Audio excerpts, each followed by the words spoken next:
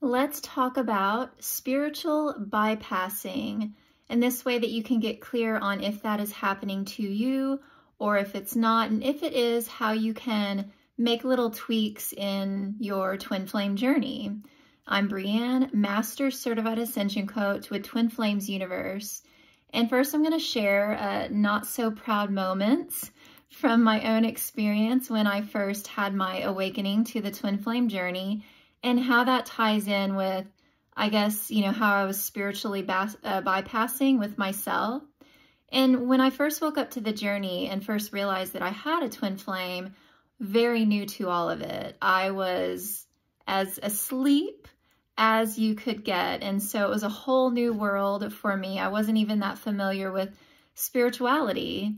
And when I had my awakening, I did my Google research, I watched videos on YouTube, I did everything that I could to figure out how to manifest this love into my life. I met my twin flame person, we're experiencing the runner-chaser dynamic, now where do I go from here? And I found a lot of information on YouTube, some of it helpful, some of it not so helpful, but I had to try those things out for myself.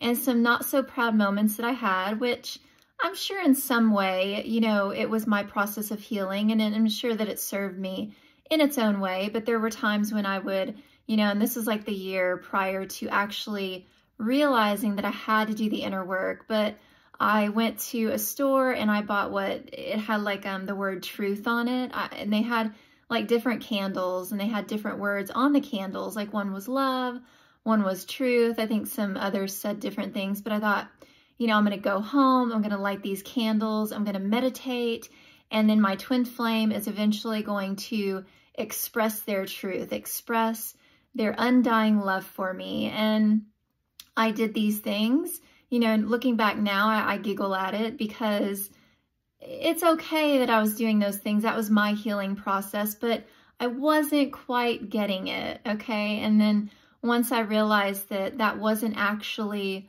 working, it wasn't actually creating the results that I desired, I moved in to try something new. Okay, and how does this tie in with spiritual bypassing? Well, there's something that I sometimes witness with, I've witnessed it with myself, and I heal it within myself, and also with other twin flames that I see in communities, on YouTube, things of that nature. And that being that we're all one with the truth, right? Logically that you are a divine being, that you were created with your twin flame, and you are meant to be with your twin flame. That's a desire that you have in your heart, and that's why you're watching this video. You're navigating your journey.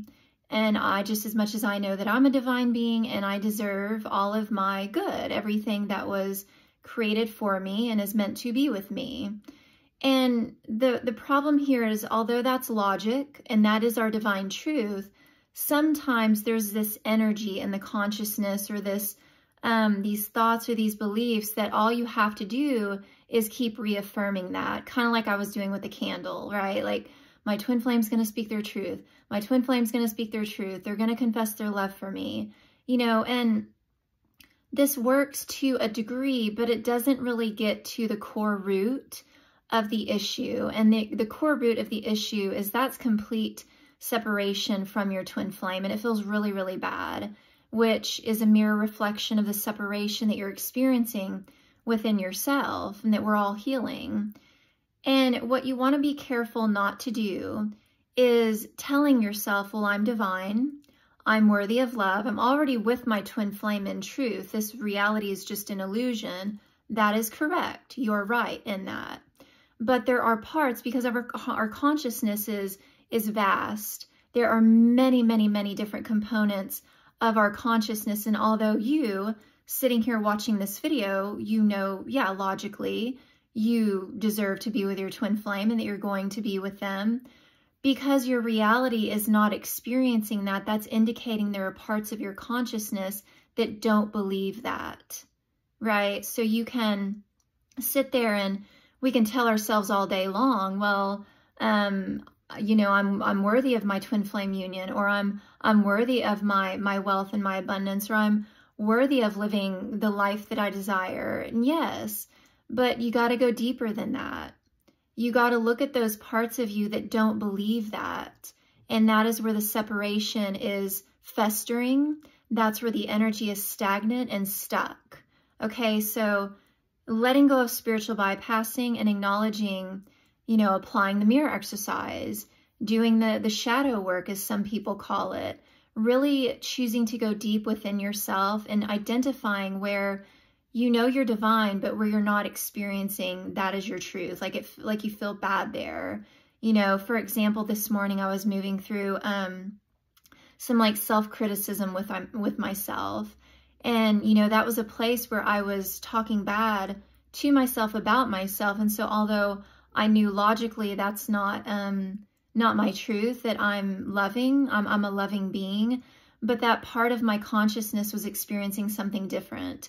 I was experiencing separation. I was experiencing negative thought patterns and beliefs. And so the way that I resolved that was I looked at it and I felt it. It felt really bad. And I, loved myself there. I'm like, okay, what does this part of me need? Well, she needed love and attention and forgiveness. I had to forgive myself for believing something that was out of alignment with my truth. And when I love myself, and when I say love yourself, it's a choice that you make. This is a place where sometimes people get stuck. They're like, well, how do you love yourself? You choose it.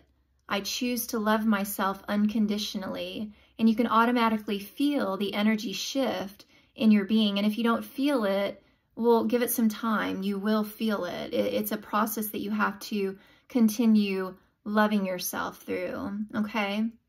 So if you find in your spiritual practices, in your spiritual work, that you resonate with this kind of spiritual bypassing, you logically know the truth of your oneness with your twin flame and your togetherness.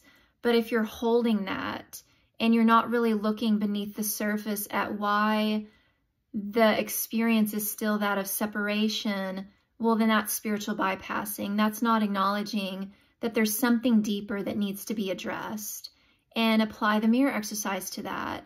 Journal your thoughts and your feelings. And this, one of the 8 keys to harmonious twin flame union is honesty. But where does that honesty start? It starts with you first. Just like this morning, I had to be completely honest with myself that I was criticizing myself, felt bad.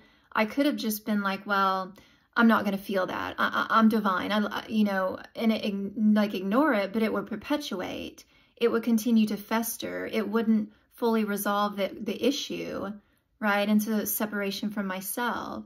So don't be afraid to go there. Be completely honest with what you're feeling and know that if you go there, you're not stuck there. You're actually moving the energy. You're moving it when you look at it, and you're bringing in union.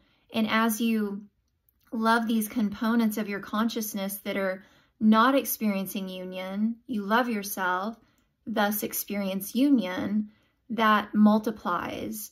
And then what's going to happen in your reality? Well, your union, your twin flame union, your togetherness. All right, so juicy video. Don't forget to like, share, and subscribe, and I'll see you in the next video.